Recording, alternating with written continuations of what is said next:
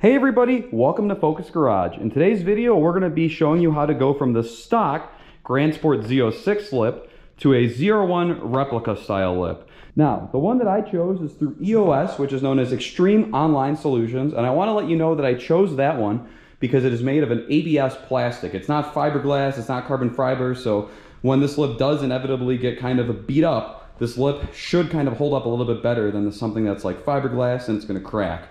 So as you can see, I already went ahead and I removed the factory lip here. It's just held on by 8mm fasteners all the way across the lip here. You can kind of see the holes with that there. And they do line up to the holes on the aftermarket lip, which is pretty cool. So this lip is going to utilize the factory holes as well as a couple of self-tapping holes. Now what I'm going to go ahead and do first is apply some double-sided tape as per the instructions.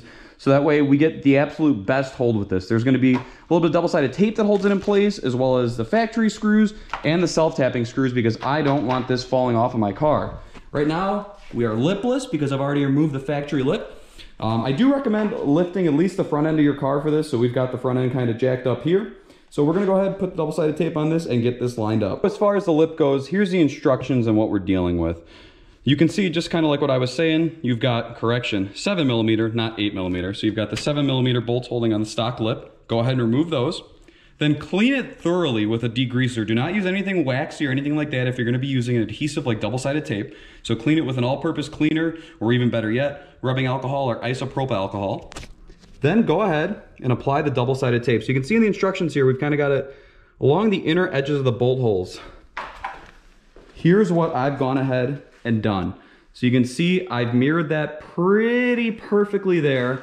We've got it along the inner edges of the bolt hole, so when this is up on the car, this will stick it to the bumper, the bolts will hold it in place, and it'll be good to roll. So what I'm gonna do now is kind of fumble with this with the help of some jack stands to kind of get this into place. So I'm only one person. 2 people would be highly recommended for an installation like this to kind of hold up one side as you put on the other. But I'm going to go ahead and get this into place with myself and the jack stands, making sure that I have a little bit of the tape revealed on each one. So that way, once I've got it up on the car, I can go ahead and pull the tape off without it sticking completely by itself to the car. So if you get each piece started with a little tab hanging out, you'll be able to peel it the rest of the way off once you've got it on the car. That's a little trick there whenever you're applying anything on a vehicle with double-sided tape. Since this is a lip, I do recommend using something like 3M that's going to be very, very adhesive, or I even recommend looking into something like an adhesive promoter that 3M sells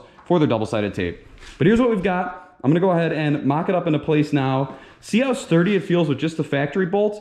And then if we need to install the self-tappers, we can go ahead and do that. I think between the tape and the factory bolts, I'm not sure if I'm going to need any kind of self-tapping screws, but we'll get it up there into place and we'll see, and we'll go from there. Since that's only me, I kind of wanted to show you what I'm doing here. I've got 2 jack stands supporting the lip that I'm going to use to kind of help me hold it in place while I lightly tighten some screws. And then we'll go ahead, get the tape down, get everything else done, get the self-tappers in. So we've got a jack stand here, jack stand over there to kind of act as an extra set of hands for me while I lower this into place on the car. Now I've already cleaned underneath thoroughly. I've got the tape started off, as you can see there, with the little ribbons falling off, so that way we can peel that once we've got it stuck to the car. And that's it. So we're going to go ahead and painstakingly try and install this to the car. We'll check back with either success or failure here. So that's it. One thing I was skeptical of when I was seeing reviews of the lip was how well it fit to the car or not. And this one supposedly fit really well, and it does. So here's the edge of the bumper. There's where the lip ends. I mean, it's pretty close, I'd say. You've got right there, right there. There you've got kind of that more protruded look as it comes out the front of the car.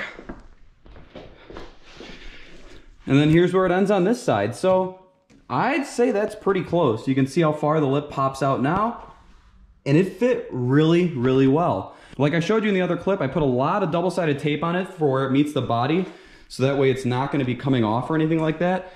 It's very, very stable to the car.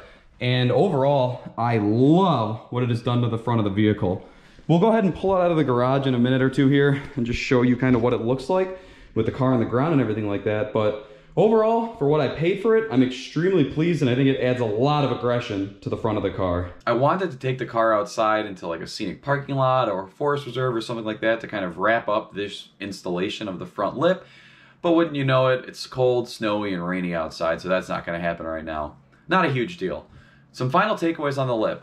As you may have seen in the final clip there, I was realizing when I was editing it that you can tell that the lip is not flush with the bumper. That's of no fault to the lip whatsoever. It's not fully installed or tightened down by me. I went and I addressed that afterwards there. And then my car is actually missing one of the little metal screw retainers in the center of the lip there. I went ahead and I fixed that after the video. I had to wait for that part to come in, so there may have been a little bit of sag where the center of the lip meets the bumper there.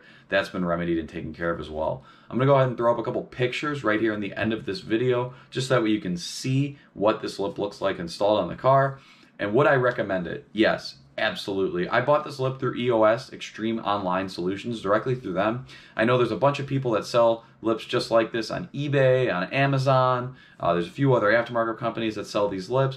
And I'm very, very pleased with what this lip looks like, especially for what I paid for this lip. It came with hardware, as far as like for the self-tapping screws go. It came with instructions. It was packaged very, very well in a cardboard box with protectors, so that way the box didn't get crushed or anything like that. But this is a lip that I'd recommend if you're looking to kind of take that step to something a little bit more aggressive. My factory lip was missing a couple pieces of hardware. It was pretty scraped up from just these cars being low in and out of driveways and parking and stuff like that. So I wanted to go ahead and replace it and upgrade it while I was doing that. Sure, I could have bought another one of those thinner lips, but with my car being lowered and already having the side skirts installed on it, I thought the ZR1 style front lip would really kind of tie the overall look of the car together. So now that I got the front lip and the side skirts on, I do want to get a rear spoiler for the car. I'll be looking for something painted to match, probably the ZR1 style or the extended ZR1 style spoiler there. But final takeaways of the lip. I would definitely recommend this. I got it in just kind of that matte semi-gloss finish. You can get it in glossy black, you can get it in carbon fiber, any of the above. I do like that it's ABS plastic and not fiberglass, because these lips do take a beating, and if they are fiberglass or carbon fiber, they're much more likely to crack, whereas this ABS one is probably just going to get scratched and chipped up, and it's not going to be as big as a deal. I like to look at these lips as a wearable item on the car, because I do drive the car, I do plan to put some miles on it. So it'll be seen the road. It's not going to be sitting in a garage all the time, so if something happens to the lip, something happens to the lip. It's nice to know that it fits well and it looks like an OEM piece. There's no huge gaps anywhere with it. It lines up to the body well, and it mounts in a way where it feels secure. I have seen people talk about running the bumper reinforcement that kind of sits behind the grill there. We'll see if that ends up being an issue with my car. If it is, then we can go ahead and purchase that and see if that's something that's really needed for the car. Go ahead and let me know what you think in the comments down below, what you think of this lip. Is it too aggressive for the car? Does it kind of tie the look of the car together? Do you hate it? Are you running one on your car? Definitely let me know. But that's going to wrap it up for this video. Be sure to like, comment, and subscribe, and we will catch you guys in the next video.